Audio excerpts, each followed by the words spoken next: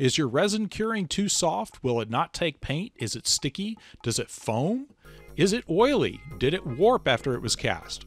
In this video, I explain the top 5 resin issues that make your cast parts warp or impossible to paint. If you just found my channel, be sure to check out my long-form videos. I cover a wide variety of topics on molding, casting, and special effects applications. Most polyurethane resin systems are relatively simple to use. That said, it's important to know the common mistakes and the common pitfalls so you can make sure to avoid these and get good, consistent results every time you cast your resin parts. Now, first off, biggest problem is mixing off ratio. Be sure to check the ratio on your casting resin. If you mix your polyurethane resin off ratio, you will get soft parts, oily parts, or parts that cure the wrong color. First, make sure you know the ratio. Is it by weight or volume?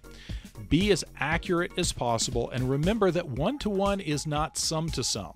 Very small batch sizes, even by weight, can be difficult to get consistent results. Make sure you are mixing enough resin for your scale or your measuring cups to register properly. Use an accurate gram scale or accurately marked mixing cups. Avoid spring scales and poorly marked mixing cups. Some graduated mixing cups are approximate in their measurements and are intended for mixing rather than measuring. Now, second, poor mixing or undermixing. Mixing your resin with a spoon or no stir stick or in ribbed plastic cups can lead to uncured or oily spots on the cured parts. These parts may warp or exude oil, and they will be impossible to paint. Make sure you're using clean, straight-sided mixing cups with a flat bottom. Mix with a clean, straight stir stick or spatula.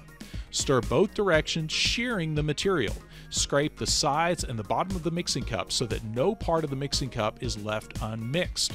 Stir thoroughly and be conscious of the working time. Remember, these are fast-setting resins, and they can literally set up while you're pouring. Number 3, moisture contamination. High humidity, water in your mold, or damp stir sticks can introduce moisture. Water, even in small amounts, will cause polyurethane resin to bubble and foam. Be sure to seal your parts A and B after each use and work in a climate-controlled area with low humidity. If you live in a very humid climate, mix with a stainless steel spatula. Remember that slower resin formulas will be more susceptible to moisture contamination, as the longer open time allows for more time to react with ambient humidity. An interesting aside, I actually had to pour water into this TC808 to contaminate it. So if you're looking for a tough, moisture-resistant resin formula for high-strength parts, TC808 is a great choice. Number 4, incompatible additives and pigments. Your pigments, dyes, and fillers must be compatible with your resin.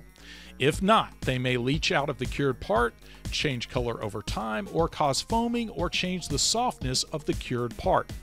Check with the resin manufacturer to see what additives work with that formula, and when in doubt, run a small test. For example, using acrylic paint as a pigment could cause the resin to be contaminated and to foam when it reacts with the moisture in the acrylic paint.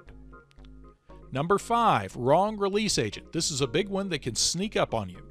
If you will be painting your finished cast parts, make sure to use a mold release that is paintable. Do not use any mold release that contains silicone oil.